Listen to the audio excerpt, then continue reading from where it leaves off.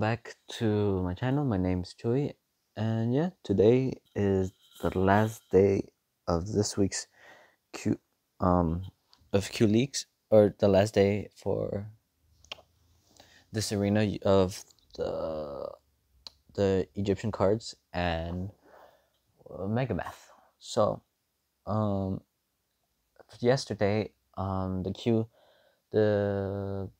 people who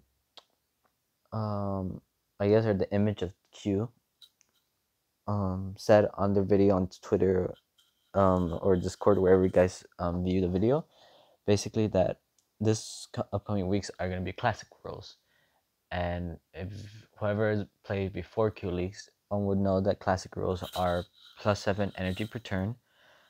We start off with 14 energy, and there's no energy cap, so that means there's going to be more bigger combos, that's for sure, since there's no more energy cap. So, I've so what I'm gonna try out this week's deck, just with a few changes, a few altering it a little bit and with a few changes, just so it could have more power. That's the only I think that's basically it for the change. So, all the individual cards are mostly the same. Unicorn, this was, as I said, I changed it out with titanium, tried it out, and it's been doing all right for me, so it's pretty good. But it's going to be doing very well since now we're going to have no energy cap, so that means unicorn will be won't be as much as a obstacle as it was in this week.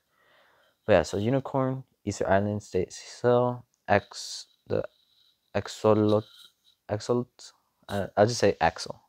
So, just short.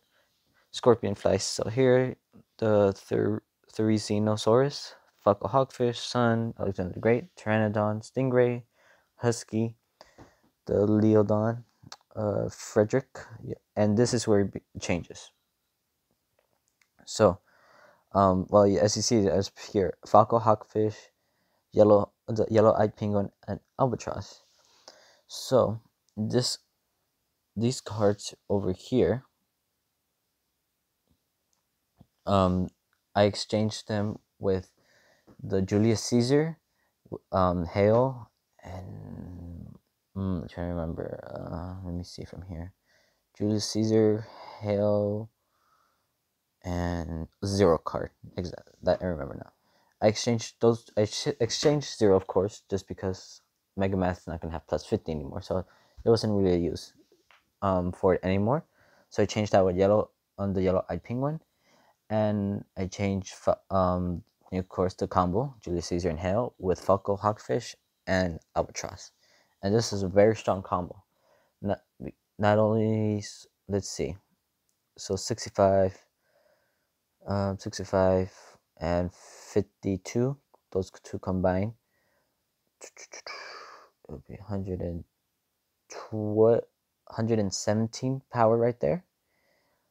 Granted, the +50 boost, so that's another 100, so that's 217, plus another 20 with yellow England, so that would be 137.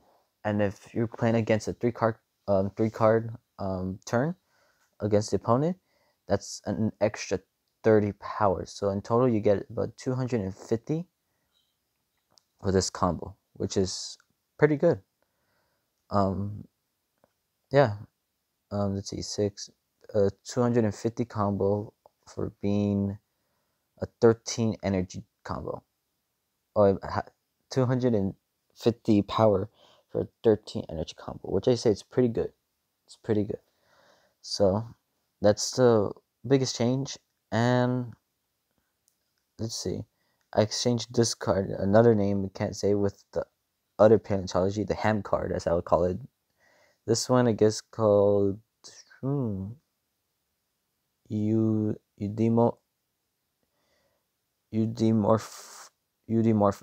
I guess how you say it. Eudimorphodon. I guess the E silent. Yeah.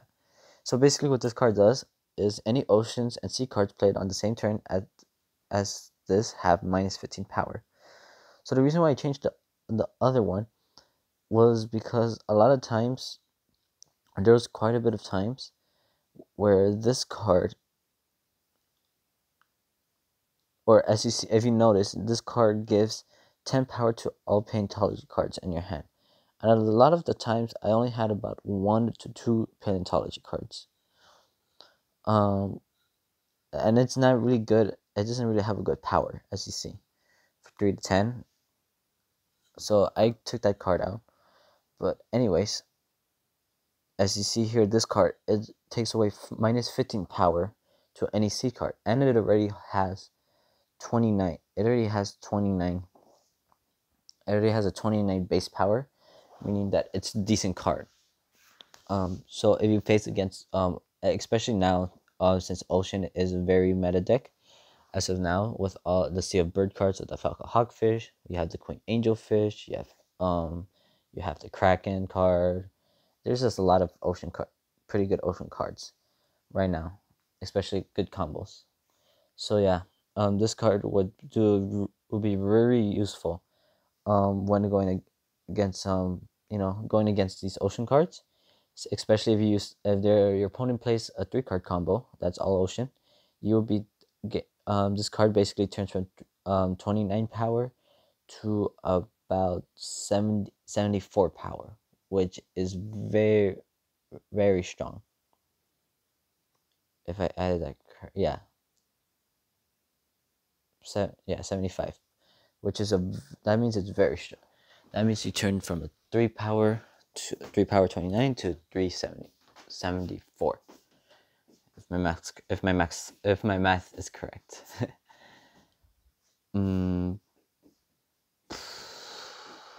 So yeah, anyways, so yeah, that's it for you guys today. It was just to go over the deck I'm going to be using for this upcoming week. Tomorrow, most likely, I'll show you guys the match using this deck, and then I will tell you guys how I feel on how it's gonna do for the rest of it. But yeah, anyways, hope you guys enjoyed the video. For anyone that's new, please subscribe to the channel. All this stuff is for fun, and just because I haven't seen anyone doing videos on this cue cards, I decided, why not? Why don't you make the videos? Show the videos that I would like to see. Basically, talk about decks to use, breakdowns on decks, and other strategies. Which hopefully, once the tests are over, I could hopefully start making videos on strategies I think would really help you. Not card strategies, but more in-game strategies.